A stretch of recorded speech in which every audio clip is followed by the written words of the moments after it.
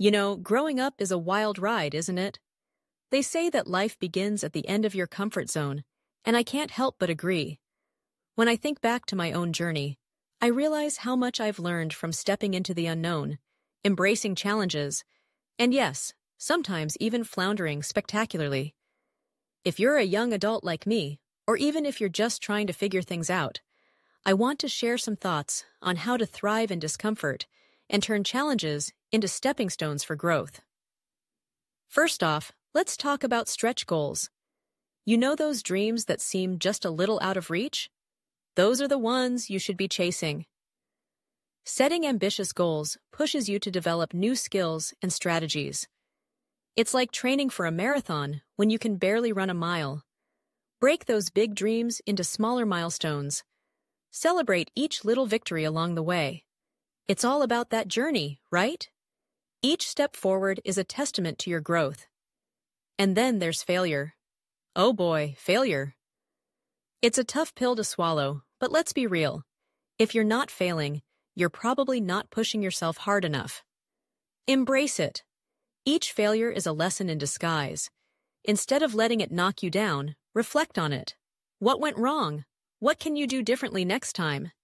It's like a game of trial and error, and every error is just another chance to level up. Now, let's dive into discomfort. Who actually enjoys feeling uncomfortable? But here's the kicker. Discomfort means you're growing. Whether it's public speaking, tackling a tough conversation, or diving into a new hobby, seek out those situations that make you squirm. Get familiar with that feeling. The more you embrace it, the less daunting it becomes. It's like building a muscle. Each time you lift that weight of discomfort, you get a little stronger. And speaking of strength, surround yourself with challenge-minded people. You know, those friends who push you to be better, who challenge you to step outside your bubble? They're invaluable. When you're in a circle of people who are constantly striving for more, it's contagious. You'll find yourself wanting to push your own boundaries too. Choose your tribe wisely. They can make all the difference. Taking responsibility for your challenges is another game changer. It's so easy to point fingers or blame circumstances, but real growth comes from owning your journey.